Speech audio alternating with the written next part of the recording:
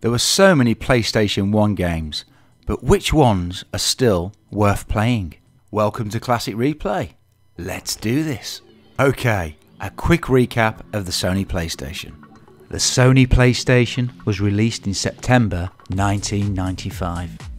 It competed alongside the Nintendo 64 and Sega Saturn as part of the 5th generation of consoles. The PlayStation was the result of a failed partnership between Sony and Nintendo to create a CD-ROM add-on for the Super Famicom. When Nintendo withdrew, Sony's CEO at the time, Norio Ogha, was enraged and appointed executive Ken Kutaragi to develop the PSX in-house with the objective of dethroning Nintendo's Super Famicom. Yes, it's all water under the bridge now, but the birth of the Sony PlayStation gave us some of the best gaming moments and a big fat library of nostalgia. So, let's get it on! Thunderstrike was already a good game, which evolved into an even better one. The physics, campaigns and look and feel blended into one perfect tactical combat sim. It has all the fun of which today's kids think Nintendo invented. Terrorists have taken over the world and they want to eat you. Set over 7 campaigns, you need to bomb them, shoot them, you do that or they do it. In 1996 it felt groundbreaking. Today you'd be hard pushed to find better thrills than piloting the agile AH-69 Mohawk. This game has 5 alternative endings. Not only do people describe this as the ultimate side-scrolling platformer, many also claim it's the best of the series. In fact, in November 1997, Computer and Video Games gave it 100%, and they said one of the best platform games ever made, a truly epic experience with a wealth of secrets to uncover. The more you play, the better it gets. Hardcore gamers will absolutely love it. But so will you. No traction control, no computers, just raw skill. A crazy rally game that binned the rules of the RAC Rally. Competitive, fast, and almost ported to the Sega Dreamcast, which no one bought. The Colin McRae Rally series is one of those games ingrained in the memories of dads over 30. For a while, it made everything else look like the work of amateurs. Today's kids rely on Lewis Hamilton to teach them in the ways of driving. Back then, we had Colin McRae. Serious gamers mocked Crash Bandicoot. Well, we know they're a special lot. All the games in the series were all created awesomely. Yes, games used to be funny, and there's a reason that half of the population of the UK still have a Sony PlayStation tucked away under the TV. Yes, that reason is Crash Bandicoot Warped. And for those that disagree, you just hate us because you ain't us. This one ruled our lives, packed with levels, packed with secrets, packed with pickups and boss fights. This one still plays a blinder. Alright, get out of my way! Destruction Derby is a masterclass in gaming. Everyone must play this and complete it. It's a rite of passage on the PlayStation, and it shows you can tolerate insane difficulty and triumph in the face of overwhelming odds and destruction. The only thing missing is being pulled from a burning wreckage. This game is the very epitome of causing so much damage to something that it no longer exists or can be repaired. Whoa, whoa, whoa, whoa! Not just a driving game, this is a cult classic. It's one of those games you bring out when you've got the house to yourself. It was also a game where Rockstar took a while to catch up. Once you make it out of the underground car park, it adds up to an experience that is sensational and a joyous, essential memory to have. But Driver's greatest legacy is that it's true driving poetry.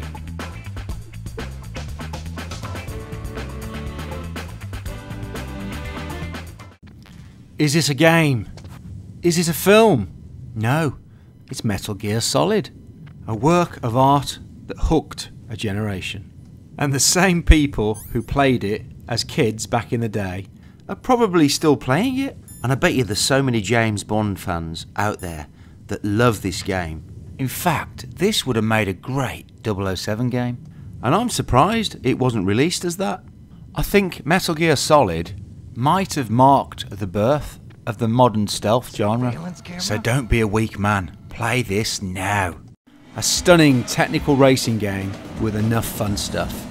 There's automatic driving aids, you can tune your car, and even by today's standards, the game design is fantastic. This will even appeal to Sunday drivers. Gran Turismo 2 arrived at the perfect time, when graphics were starting to get a bit good and gameplay was being perfected. Even today, Gran Turismo 2 remains the ultimate driving simulator. Today's kids might laugh, but this was gold back in 1999. Yes, oodles of artistry have been poured into Final Fantasy. There's probably more dialogue of that than Metal Gear Solid. Almost every character has got something to say, and it comes on 3 discs for a reason. There's massive fights, lots of energy, and sob stories to dent even the hardest heart. What made it even more special is that it knew how to tell a story. Final Fantasy VII is a stunning, moving, beautiful story, and for that reason, it's a timeless classic.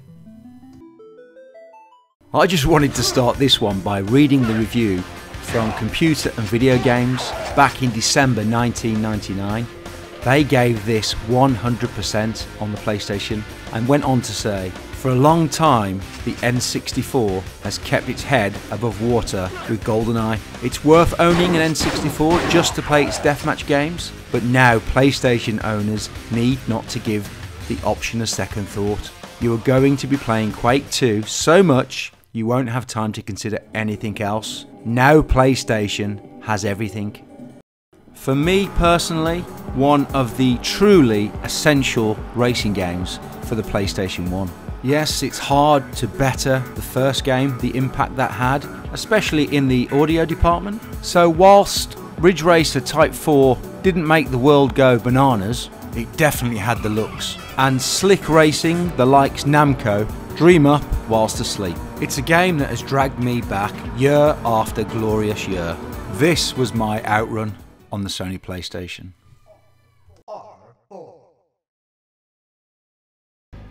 If it was about looks, my wife wouldn't be with me.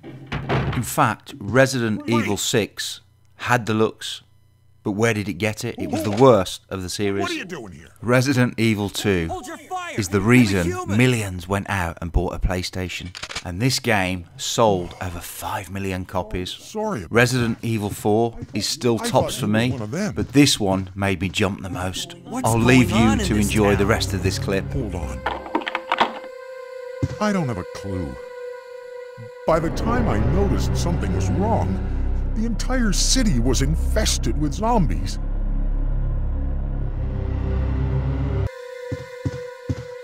But you should be safe inside here. I'm keeping a close eye on things. Back in the day, truly terrifying. Good old Spider-Man. This is a fantastic game. Spider-Man, Spider-Man does whatever a spider can. Spins a web any size, catches thieves just like flies. Look out, here comes the Spider-Man. Here comes the Spider-Man. Sorry about that. It still looks good. And I love the way Spidey just leaps from tall buildings. When he spins his web, it feels effective. It's not just a gimmick.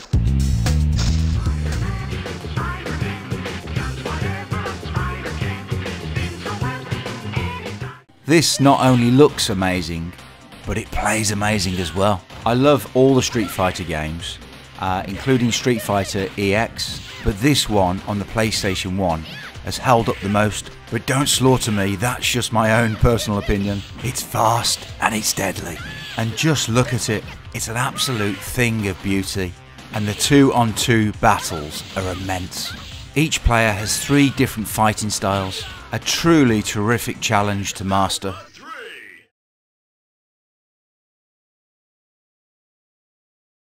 Another game that Computer and Video Games back in September 1998 awarded 100%, and they went on to say Whether you are a casual gamer or after some impressive fighting action, or even an arcade nutter wanting to test your skills to the max, Tekken 3 is certainly your best option on the PlayStation.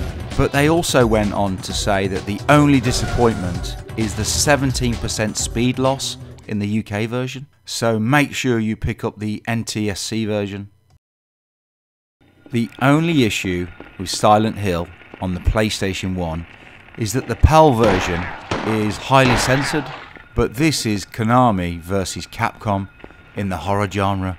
It doesn't quite reach the upper echelons of Resident Evil 2, but at the time, trust me, this was a great start.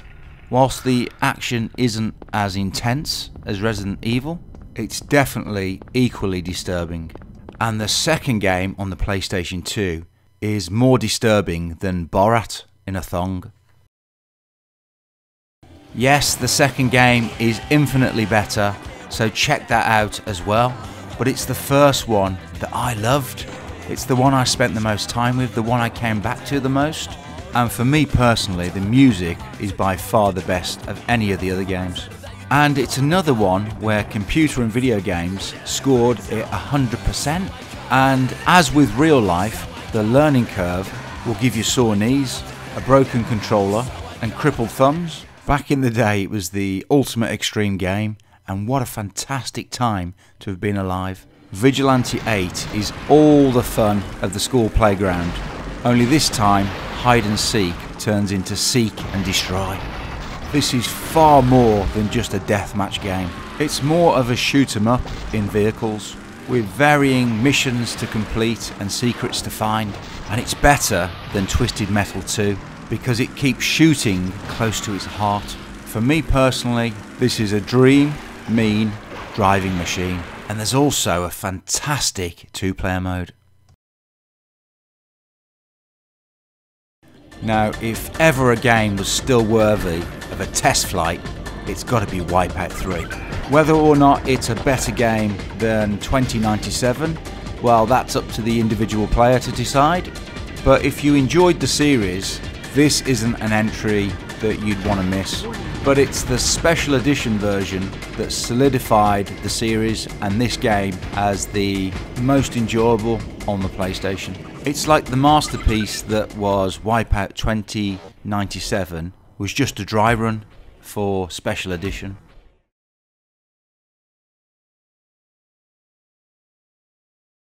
Making it into the honourable mentions is Einhander, a fantastic, brilliant shoot 'em up. Really shows what the PlayStation 1 was capable of in the 2D department. It was like, look out R-Type, here I come, and the Royal Rumble of shoot 'em up games on the PlayStation.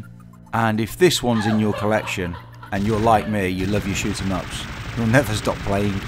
This is definitely one in the eye to Sega Saturn owners.